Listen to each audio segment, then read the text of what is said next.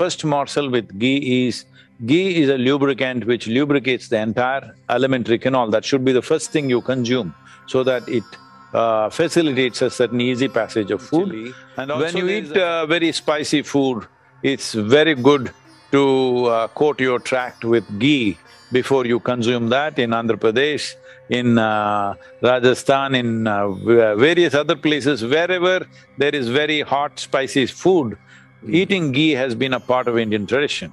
Leaving that aside, the importance of ghee is it keeps the alimentary canal clean. See, one important aspect of being physiologically and psychologically healthy is you must have a clean colon.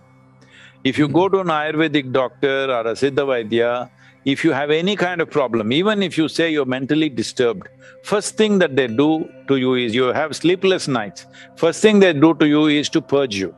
Because a clean colon is vital for all these things. So one who consumes ghee in a proper manner, that person's colon will always be clean because nothing sticks there, nothing stays there for long periods of time.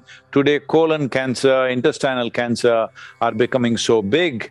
I would say it is not that you can prevent this absolutely, but the incidence would be much lower if there is a certain amount of consumption of ghee. And the ghee must be of the right